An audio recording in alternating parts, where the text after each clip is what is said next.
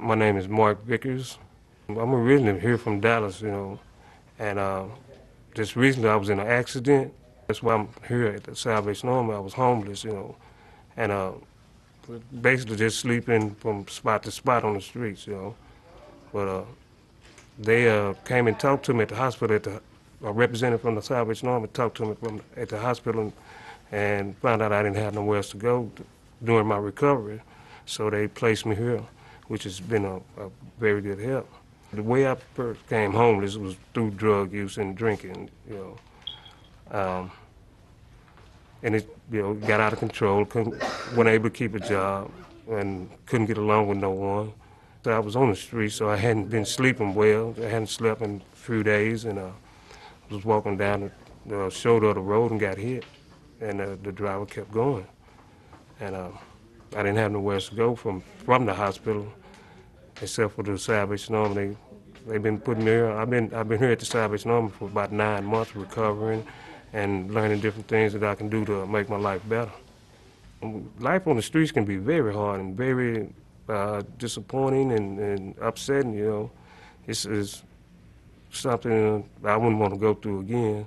That's why I'm here trying to get help and retrain to where I can provide for myself. Some of the worst aspects is, you lose your self-esteem, your self-respect. You ain't concerned about no one else but yourself, really, because you're barely surviving on the streets, going through, being homeless. Sometimes you ain't got a square meal, a place to clean up or wash up or two and things. And it can be very degrading, on a person's esteem. But here, once you're here at Salvation Army, they build you back up, help you build yourself back up, actually, to where you can think and not want to be homeless again. The first time I came to the Salvation Army, this is my second stint through the Salvation Army. And they put me back on the right track, but I just didn't stay with the program as far as the AA meetings and support groups that they do have.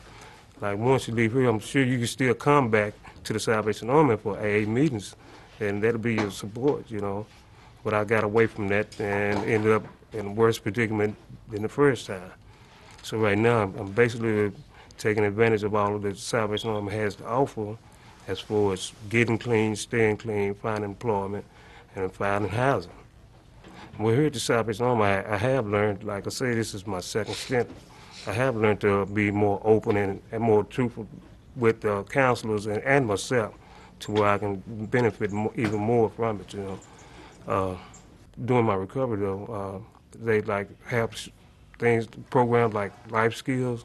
They help you interview for jobs or tell you, give you some social help or counseling, whatever. Some of the lessons are like. The first lesson they teach you during the classes, like filling out applications, how you do your resume, as far as job interviewing, and helping you with your people skills, communicate better, and kind of being more positive about yourself, get a good feeling about yourself to where you can feel comfortable to go out and find a job. The Salvation Army has been it's a great place to go get help, get your life back together. It's temporary housing, safe, clean, very positive. And if you need help, you can come here and get it. The thing that makes the Salvation Army different is the caring they show to you, the positive things they show to you. But it's not just the positive thing. They also let you see the negative things that you have in your life that you need to try to avoid or learn from.